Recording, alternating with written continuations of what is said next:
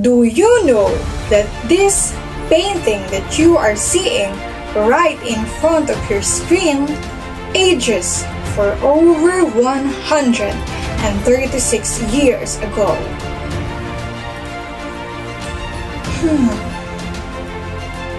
This painting was entitled as The Blood Compact, made by a Filipino painter, a sculptor, and a political activist in the Philippine Revolution during the late century, named Juan Luna.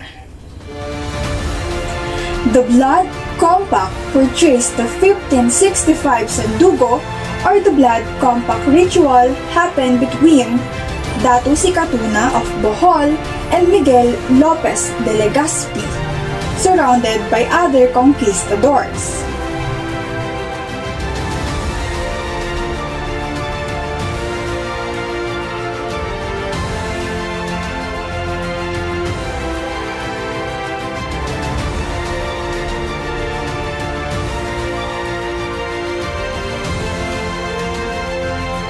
According to Proxenar death, the Blood Compact symbolizes the shared destiny between Spain and Philippines as equal allies of the same social status.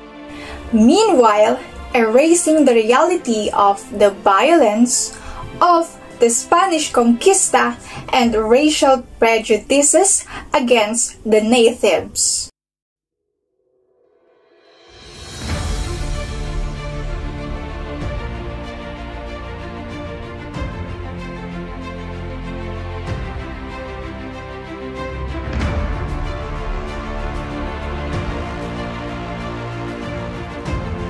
It is said that by performing a blood compact, it preserves the bond of the friendship between two tribes. This ceremony was the first treaty or band of friendship between the natives and the Spaniards.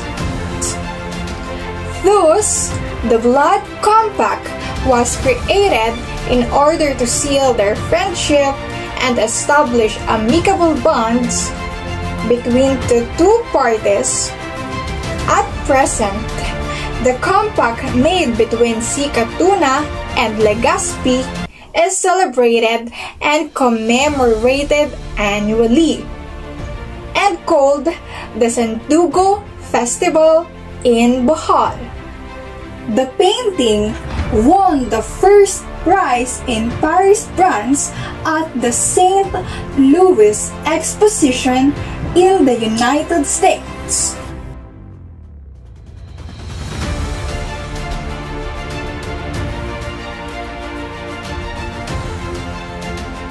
The masterpiece was painted by Luna during his 4-year pensionadship from the Ayuntamiento de Manila, enabling him from continuing his study in terms of painting in Rome. It is one of the 3 paintings that Luna gave to the Spanish government, even though he was only obligated to create 1 canvas during his pensionadship. And that would be the end of my educational blog. I hope you have learned something for today's blog. Goodbye and thanks for listening!